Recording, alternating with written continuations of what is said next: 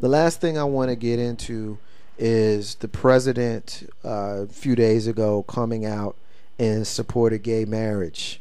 The president has been getting some flack over the last few days because initially he was on the fence about it, and when asked if, before, he allegedly was on the fence. Well, let's back up, do a little history. Before, when he was a senator, he was for it, and then when he ran for president, he was against it. Since he's been president, he's been formulating his opinion, and then last week he came out and said that he's for gay marriage. So for one, I have somewhat of an issue with him being somewhat wishy-washy on the subject. You're either for it or you're not for it. It's a situation where people want to know where you stand on it.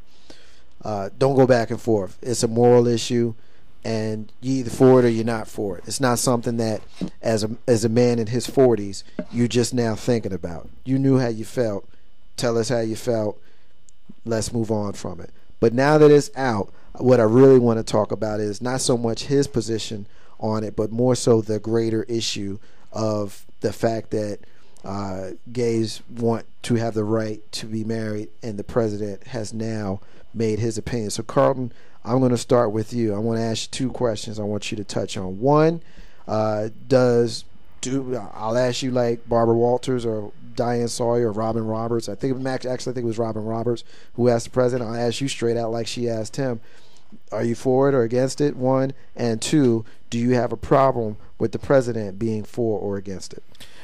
I'm on the fence with it, honestly. Sounds like the president. I have to be. I had this conversation with my mother the other day. When you are saying you're all for it, you are. Again, I have friends who are of the lesbian, gay, transgender, whatever. I don't know the whole thing.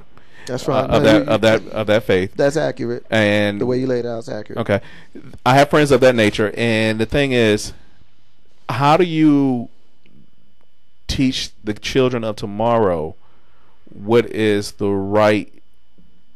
Well, I can't say it's right because, from a biblical standpoint, it is right that male and female interact and develop and create the next generation. Whereas when you have two men, two women, you can't create that. You are putting something out there that, in a lot of eyes, is evil. Well, let me ask you this, and I don't want to cut you off, but I want to take this step by step. What if you're not religious? Then what? If you're not religious, then there's a separation of church and state. But okay, all right. And the church, and it's up to the church to marry you or the state. But then also the state is supposed to set the laws on who can marry and what they can marry. If I'm not mistaken, you have laws that say certain ages you can't do certain things. Right. And then you have book laws that say, just crazy things. So are you going to go back and rewrite the rules that say one versus the other, and now that this is something that we should accept? I don't know. I'm not a politician. I don't want to be a politician. When we say separation of church and state, I'm glad you said that. I'm glad you said it like that, because a lot of people are giving the president flack for having a personal opinion. This isn't someone who is standing in a pulpit. This isn't someone who is writing legislation. Mm-mm. You asked a man his personal opinion. He gave you his personal opinion. We can't come at him toting our Bibles and expecting him to have the same opinion that you have. Now, we've all read it. We know what it says, Big Rube. But when an individual has an opinion, are we going to hammer them for it? Is that appropriate? And another person that came out in support of gay marriage this week was Sean Carter, also known as Jay-Z. So we got two prominent black males who have come out in the last week in support of gay marriage. Big Rube, same questions I asked Carlton. One, my opinion on if they should or not? Sure, why not? Two, I don't remember what the second question was. Second question is, should we be should we be hammering the president for having an opinion? We hammer the president for everything, whether he has an opinion or not. My opinion is that, as you mentioned earlier, he's gone back and forth. You either for it or against it. If you don't have an opinion, then you should not state one. Right. If you are not 100% sure of your opinion on whatever topic you have, you should not state one. Right. That is his flaw, unfortunately. Right. As far as I'm concerned, unmarried black male right here, no kids, I have no problem with it. Now, I understand the Bible Belt and the church and state and all that beautiful stuff.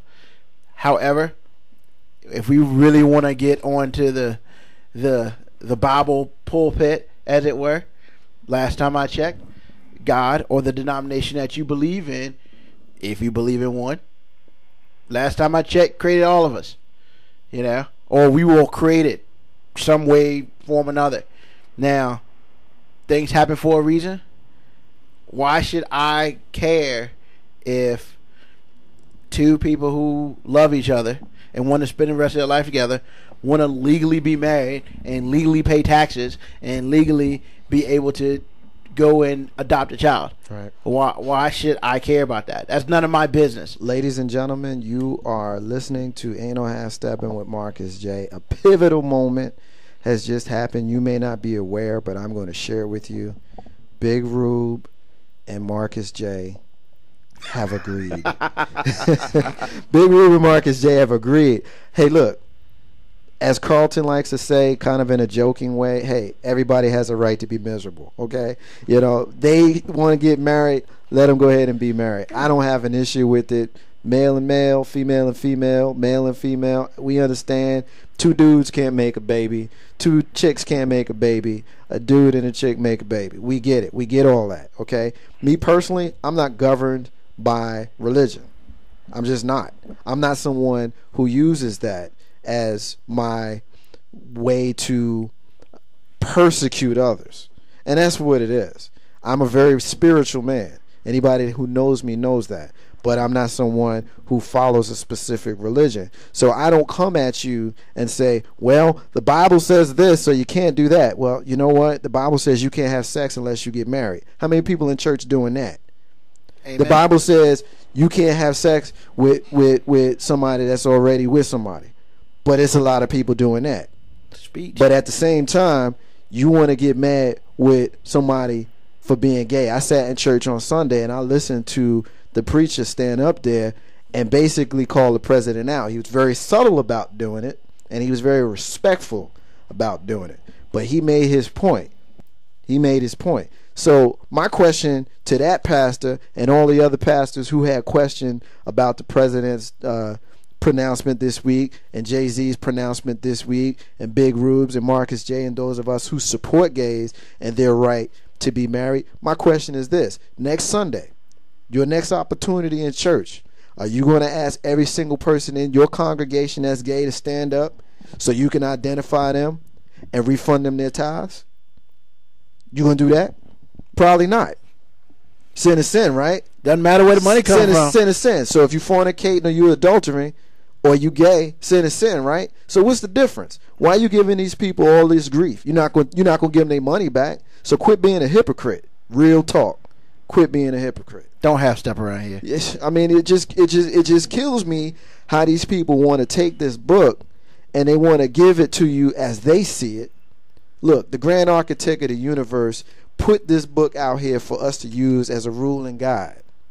But it is a rule and guide. You can choose to follow it. You can choose to not follow it. Just because you choose not to follow it doesn't mean you've been led astray. It just means you went your own way.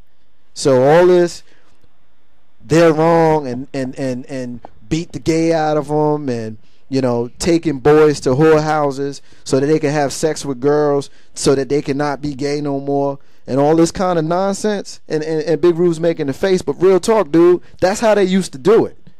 That's how they used to beat the gay out of you 100 years ago or 50 years ago. They take you to a whorehouse and get you a girl when you was a little bit, effeminate. That's how they got it out your system.